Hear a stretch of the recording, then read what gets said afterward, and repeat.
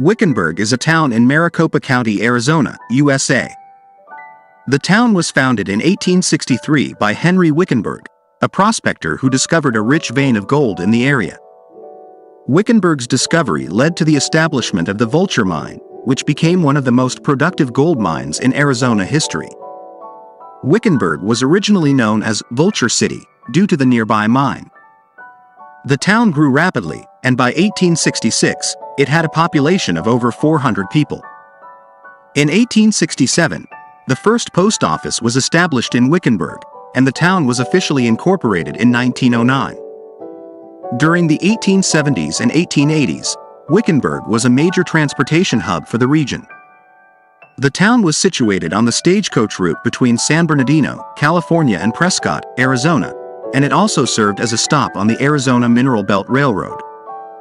In the early 1900s, Wickenburg became a popular tourist destination, thanks in part to its hot springs and the nearby Hassayampa River.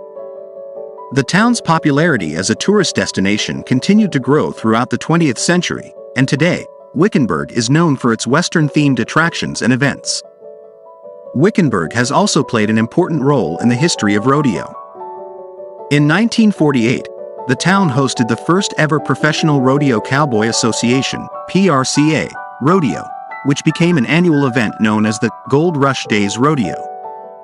Today, Wickenburg is a thriving community with a population of over 7,000 people. The town is home to a number of museums, including the Desert Caballeros Western Museum, which showcases the history and culture of the American West.